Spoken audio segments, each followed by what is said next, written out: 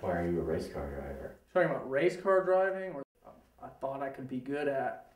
However, my first and foremost goal was to build a business that stood on its own 2 feet, and to do that, I didn't think a rookie driver was going to be the smart idea. So I pretty much hung up and dealt with the fact that I wasn't going to be a big-time race car driver.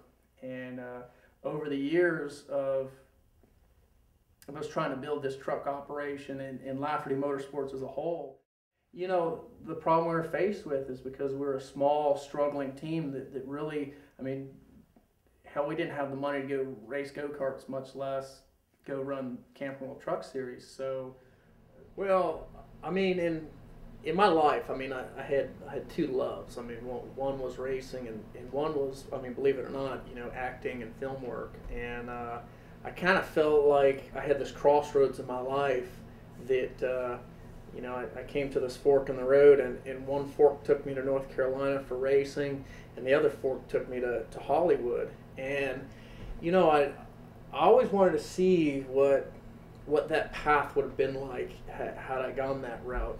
An actor in action movies, you know, I'm kind of seeing like a Paramount or a Bruckheimer film, you know, something like something you'd see Sylvester Stallone in, guns and shooting and, you know, chasing the bad guy in a big gun. You know, I'm the good guy. I'm like a cop, maybe avenge somebody's death or bring big music, you know, bum bum bum. That's the kind of movies that I had envisioned myself in, what it would have been like had I gone to Hollywood.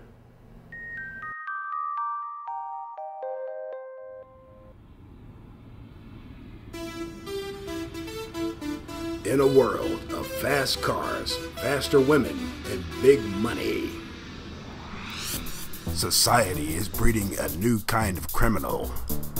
It's also breeding a new kind of cop. Miami detective Steve Serpenti is that cop. I don't plan on arresting anybody.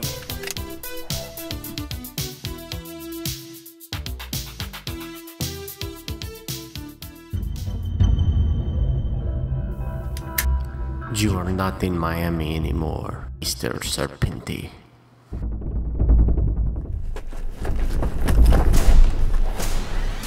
There he is! Kill him!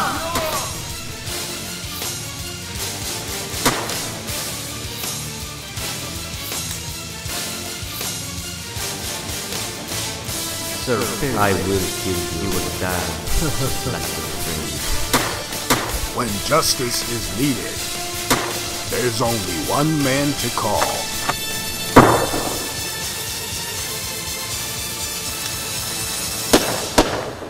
Chris Lafferty is Steve Serpenti in Miami Cobra.